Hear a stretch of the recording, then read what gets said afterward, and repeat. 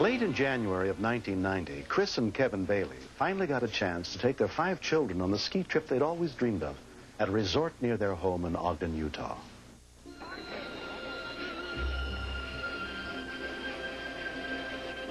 We've always wanted to learn to ski together as a family.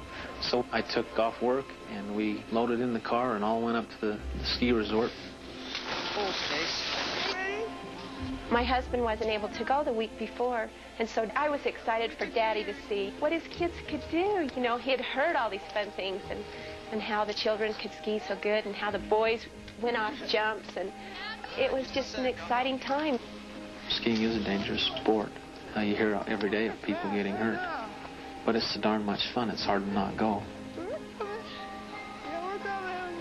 We had got our passes and proceeded down to the line. A couple of our children had already gone up.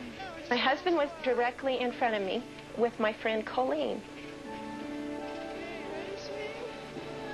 We got into the lift. The gentleman helped me, and there wasn't anybody on Angela's side. But I thought, well, we've done it before, she'll be fine. And she got in, and her little butt just didn't get in the seat. And I thought I could pull her in, and the gentleman, I guess he didn't see that she didn't get in the seat. And we just kept going.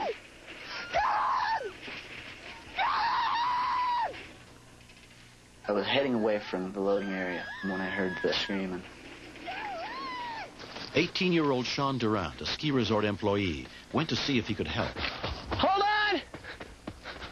Hold on! I immediately turned around and said to the other lift operator I was working with to stop the lift so we kind of evaluate the situation. I realized that she was, too far up in the air for me to catch her, to have her jump. There's too much danger involved with it. I should have let go of her right at the bottom. But Mother's instinct was she'd get hurt.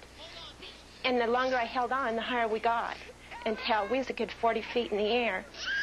It's just the most helpless feeling. I mean, having your daughter hang from your arm and know that you're the one that's going to determine if she's going to be hurt or not. I don't know, it's the most helpless feeling that a parent ever could feel. Hold on to Mommy's boot, Ange. Hold on to Mommy's boot. Angie cried for help. I remember her saying one time, "Daddy, I'm going to fall." It tore my heart out, There was nothing I could do. There was absolutely nothing that I could do to help. Hold on, hon. Family friend Colleen Kais was on the same chairlift. When I saw Angela hanging there, my heart just broke. I mean, that must be terrifying to a child, let alone a mother that's hanging on for dear life. I don't think anyone knew what to do. I mean, it's a situation where somebody has to risk their own life to save this little girl. I could feel the stitches on the snowsuit ripping.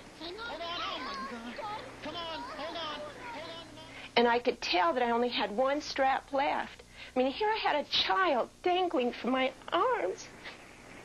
I didn't know how much longer I was going to be able to hold on.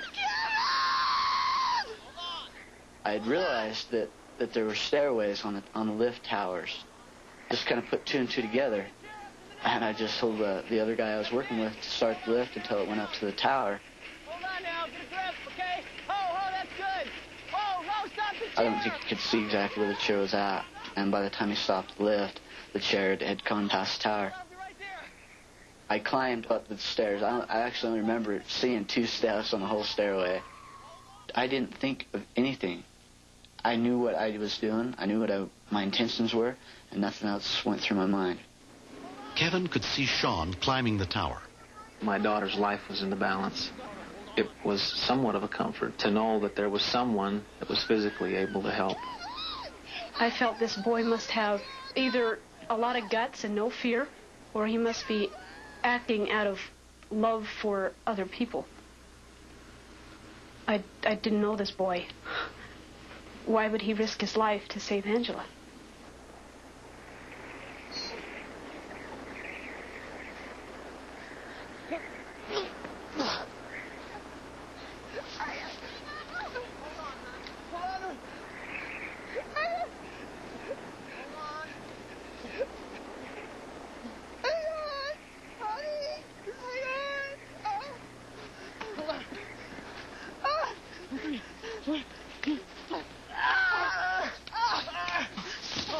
When Sean scooped up Angela, we just kind of hugged, and I thanked him, and I don't think you can have enough love for a person who's risked their life for your life. When I saw him lift Angie up into the chair and saw her little behind snuggled into the chair, that's when I knew everything was okay. I don't know that there's many people that would do what Sean did. I think it's a real act of selfless love, if you will. I think he's a very courageous young man. I sat there for a minute going, you know, I can't believe I did this. And I had to take moments to take a long breath and kind of relax after what I'd done. It's an awesome experience. When we got up at the top of the lift, I don't really remember getting off. I do remember standing with our skis off the chairlift. And I remember crying and hugging my husband. We all hugged each other, and Chris kind of fell to pieces. I think that's when the realization of what had happened really hit Chris. My friend, Colleen, looked at me and she said, "Christy, settle down." She says, "Remember, your little girl's watching you." And so we kind of settled down, and I said, "Angie, you want to go skiing?" And she said, "Yeah." We talked as we went down the mountain, and she looked at me and she said, "Mom, I don't want to get on that chairlift again." And I said, "Honey, neither do I. So we'll do it together. We'll get on that lift together." And we had to go on the lift, and my mom said my grandpa fell off of the horse, and he had to get right back on it. Some people in this life are watchers. They sit and watch. And there's people who are doers. And thank heavens that Sean is a doer. I like Sean because he's neat. To save someone's life is probably one of the best experiences you can have, because you have that to fall back on the rest of your life, to know that you did something worthwhile in your lifetime. Next, and you can see her trying to hang on with her front paw.